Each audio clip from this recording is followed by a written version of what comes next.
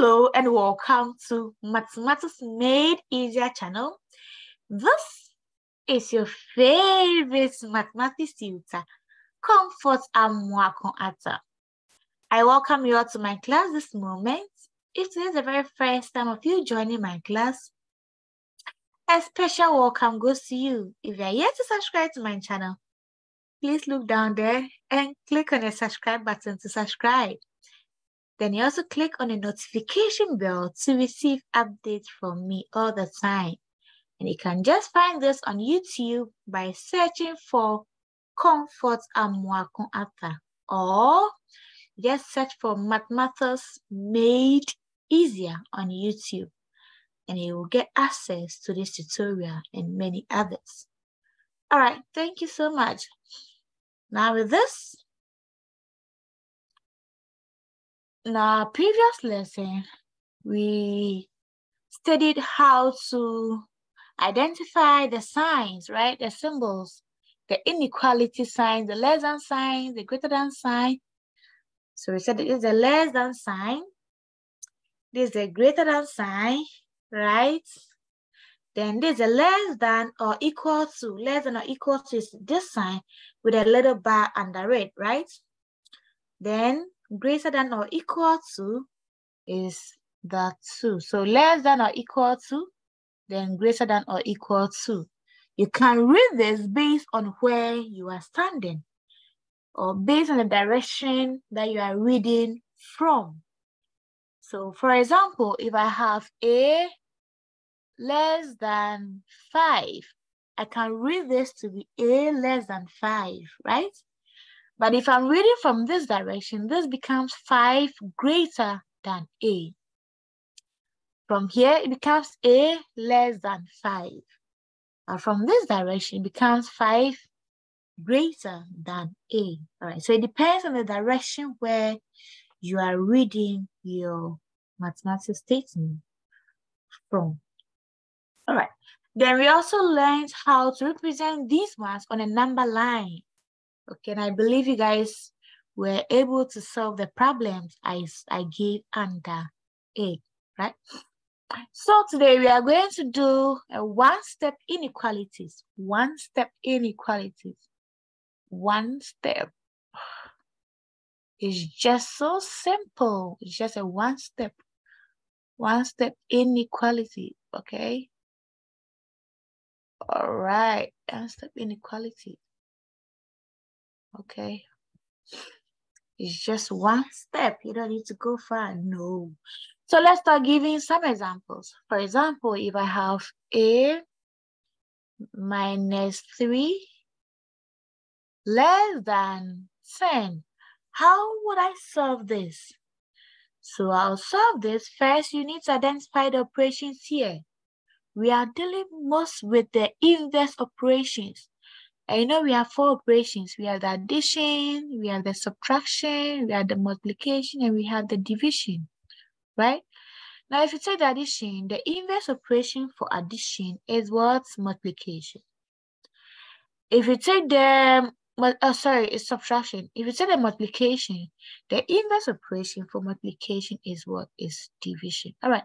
So you're going to center all our focus on these 4 signs, or these 4 operational signs. Okay, so now we have A minus 3. What is the inverse operation of minus 3? And that becomes a plus 3.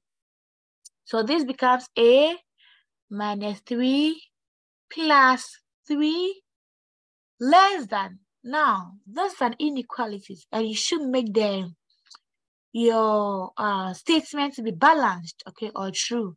So whatever I do to the left-hand side, make sure you do the same thing to the right-hand side. So we added 3 to the left-hand side, so we need to add 3 to the right-hand side as well, right? Good. So sorry for that. All right. Okay. So whatever I do to the left-hand side, don't forget to do the same thing to the right-hand side. Now, what is minus 3 plus 3? And that gives us what? 0. So this is giving us A. Now, this whole thing is of less than what? 13. And that gives you your final answer.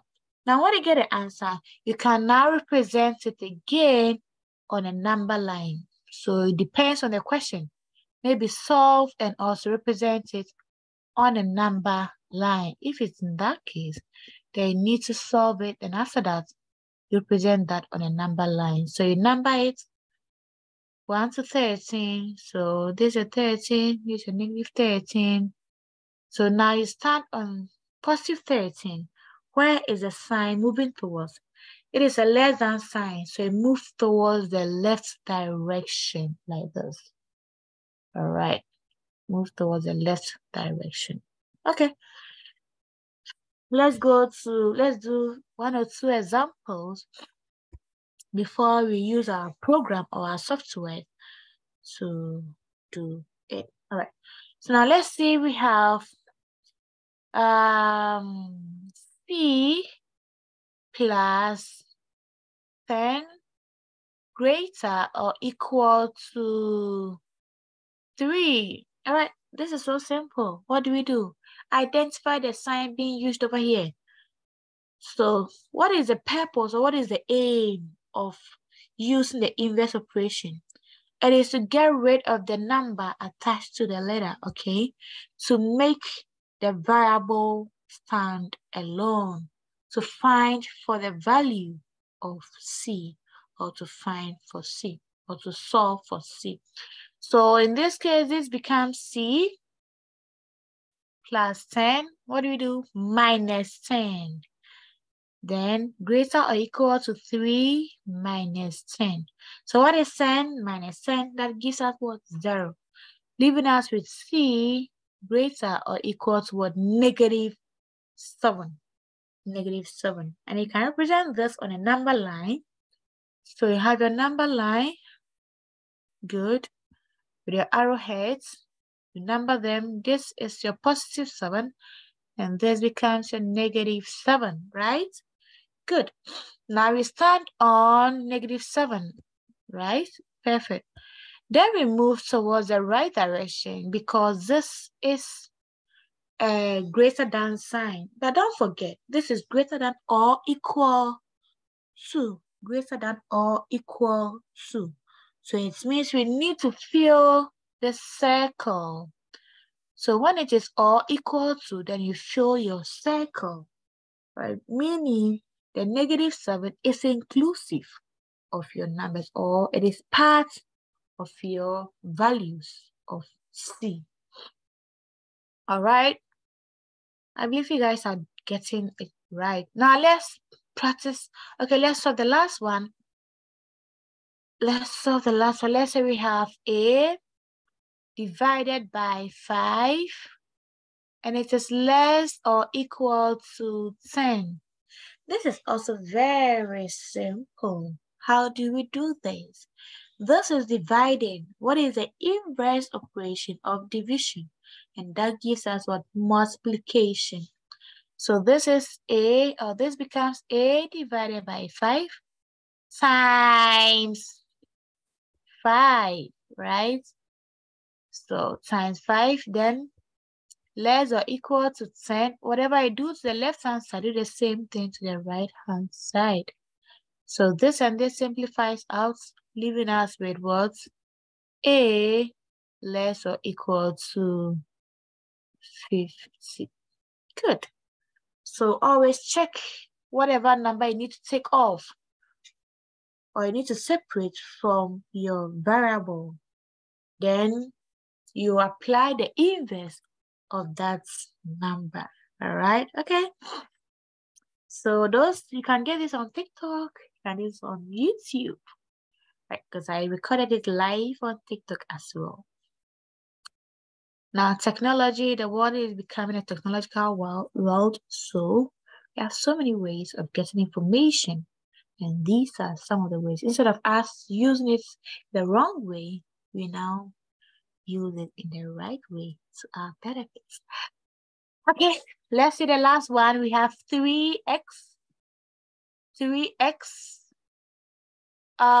greater than 9. This is also very simple. 3x greater than 9. What do?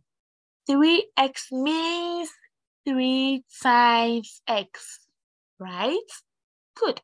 So what is the inverse of multiplication? That gives us what? Division, right? So this becomes 3x greater than 9. So you just need to divide both sides of the inequalities by the coefficient of the variable. When you say coefficient, that is a number attached to the letter. I have explained all these ones in my previous lessons. So if you have forgotten, you can go back to it to revise it, right? So divided by 3. So now when you are simplifying, 3 divided by 3 is 1.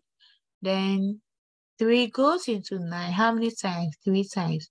So you are getting x standing alone now. That was our focus. Greater than 3. And again, you can represent this on a number line.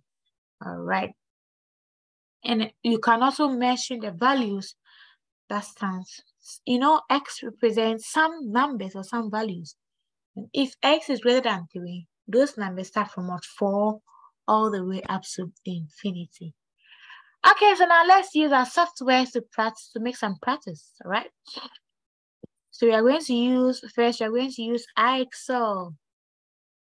So on IXL, it is very simple and very easy for kids to use because when you get it wrong, it will even take you through the steps to get it right. So it is self-explanatory. It helps you to learn on your own.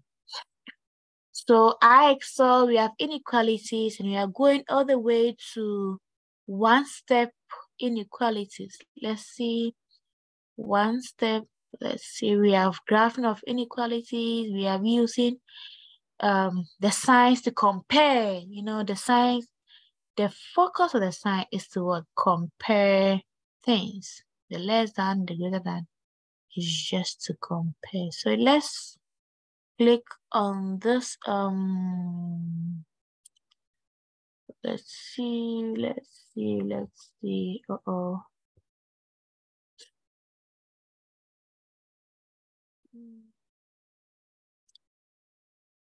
So inequally, I thought I saw one.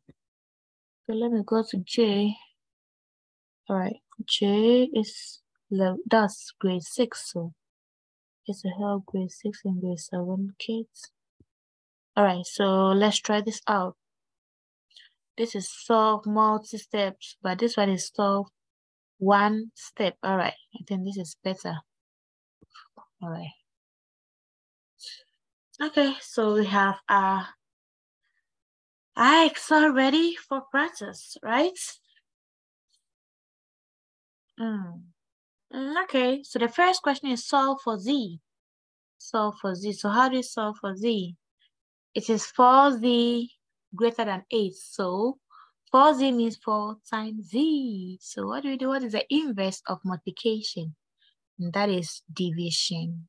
4Z greater than 8. So it means you need to divide both sides of the inequalities by the number attached to the letter or by the coefficient of the variable. So by 4 by 4, simplify out and you are getting 2. So you are getting Z,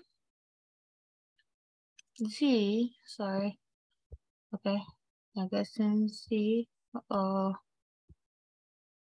okay, Z greater than 2. That gives us our final answer. Awesome. All right. So let's go. We have K divided by 2 less than 2.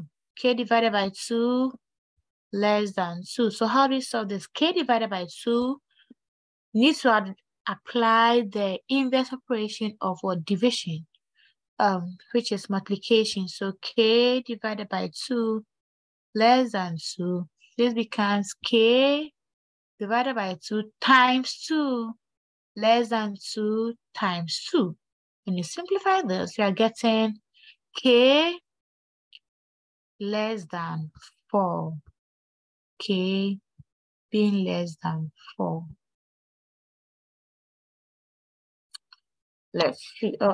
K less than 4. This is so simple.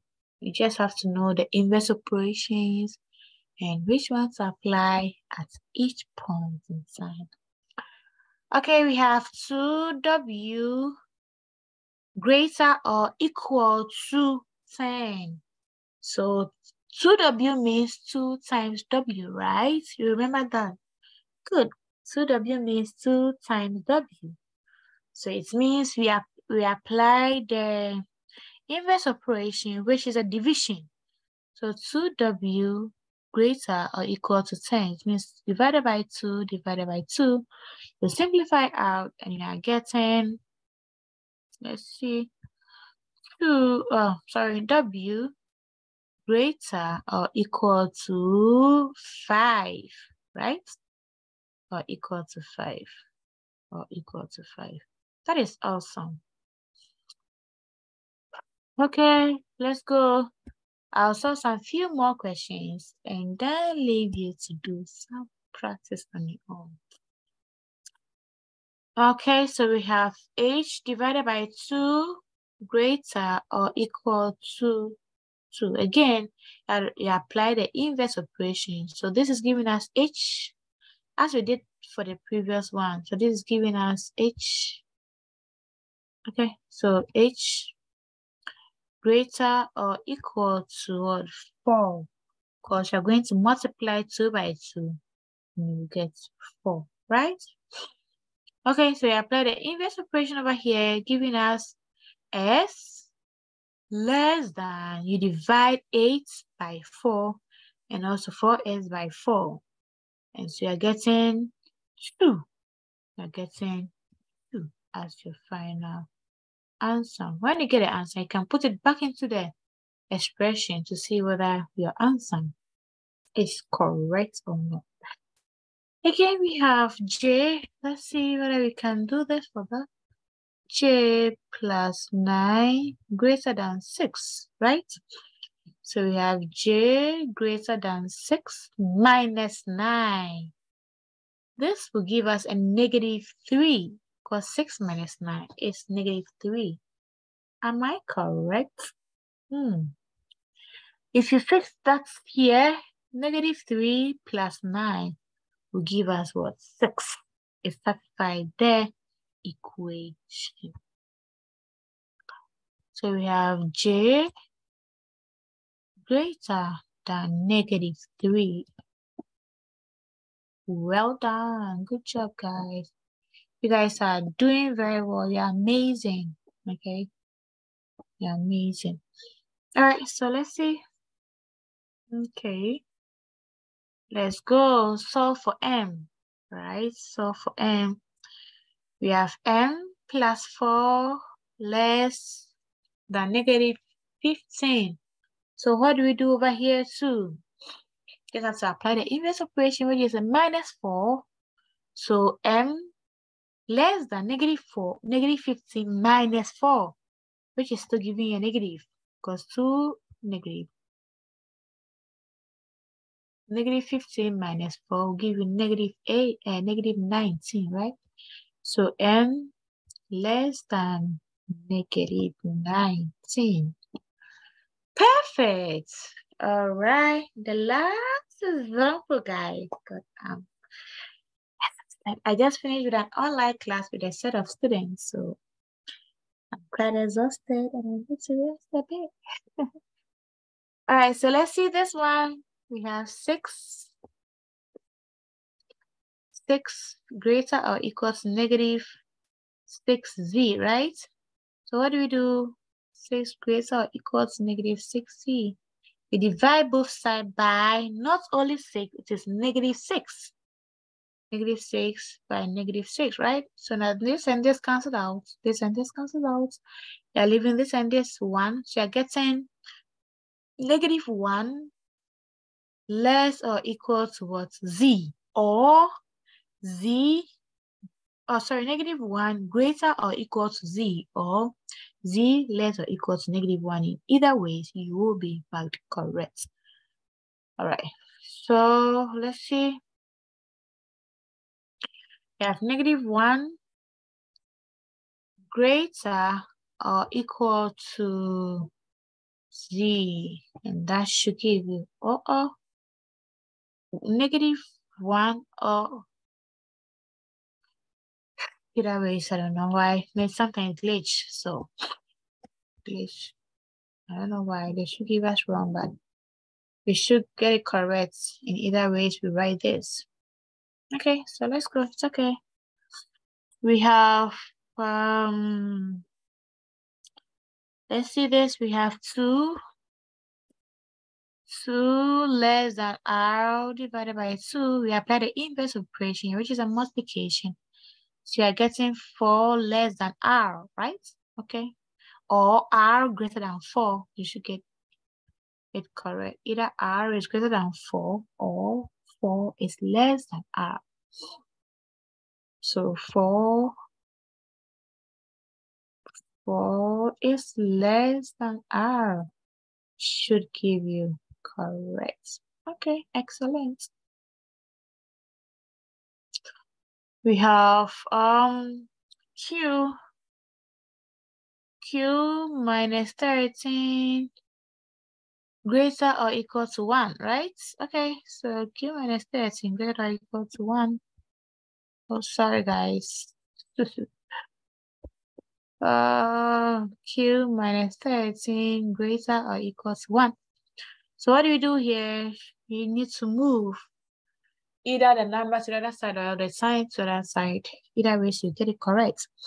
So you are maintaining the Q here. Bring the sign greater or equal to the 1 plus 13. For this will give us Q greater or equal to 14. So Q greater or equal to 14, and you should get it correct. All right, so guys, this is how far I can bring you. Now we're able to we're able to identify the signs first. That was the initial thing we did. We identified the inequality signs, the less than, the greater than, the less than or equal to. Let me do it for you to see. Hold on. All right. Okay. The less than, the greater than, the less than or equal to, greater than or equal to, depending on how you are reading it from. You can use your hand to represent it. All right. Then also we're able to identify the values based on our statements and read the statements, read the inequality statements and explain it, interpreting inequalities. All right, we're able to do that. We're able to represent it or graphing. We're able to do graphing of inequalities correctly. Now you've taken a step forward by solving a one-step inequalities. One-step inequalities. Good. So we can now move on to multiple steps of inequalities. Multiple steps of inequalities. Then we now move gradually. By the time you realize you are solving complicated problems of inequalities, it's all start from the scratch. Know the basics, and you now can now apply the basics or the fundamentals to solve higher problems or higher questions. All right, thank you so much for your time and attention. I believe this tutorial was helpful. If it's not, do not forget to give me a thumbs up down there. And also do not forget to follow me for more tutorials. So we meet again. Please stay safe during this summer. Learn alongside. Stay safe. All right, bye.